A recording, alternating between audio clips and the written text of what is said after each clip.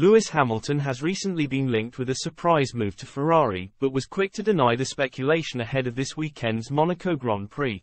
Mercedes team principal Toto Wolff was spotted chatting to Ferrari president John Elkann in the paddock at the Monaco Grand Prix a day after Lewis Hamilton rubbished claims that he could be poised to join the Italian team next year.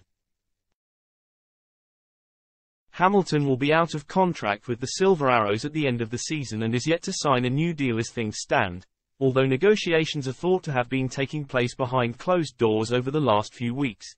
A report from the Daily Mail earlier this week claimed that Ferrari were trying to capitalize on the situation by tempting Hamilton to join the Maranello squad before next season gets underway.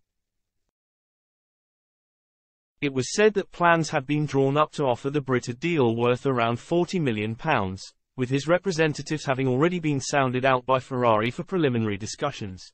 It was also claimed that Elkann was eager to form a partnership between Hamilton and Charles Leclerc at Ferrari in order to give the Scuderia the best chance of battling Red Bull for the end-of-season honours from next year onwards.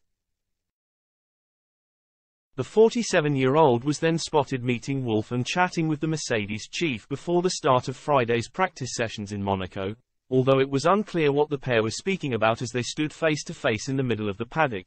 It comes just a day after Hamilton quashed the rumors of an impending move away from Mercedes by telling reporters that he is close to agreeing a new contract with the Silver Arrows and insisting that he has not heard from Ferrari about the possibility of joining their ranks in advance of next season.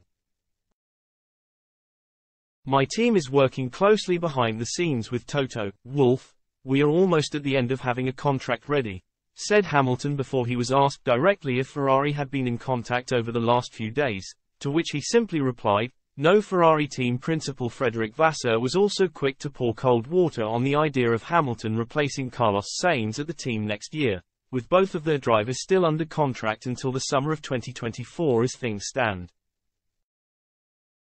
"As a joke I could say that 2 weeks ago you were sending Sainz to Audi, 1 week ago you sent Leclerc to Mercedes, now I am alone," said Vasseur when quizzed on the speculation regarding Hamilton and Ferrari.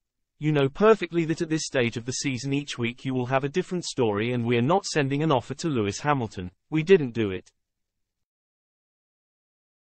We didn't have discussions. I think every single team on the grid would like to have Hamilton at one stage. It would be bull **** to not say something like this.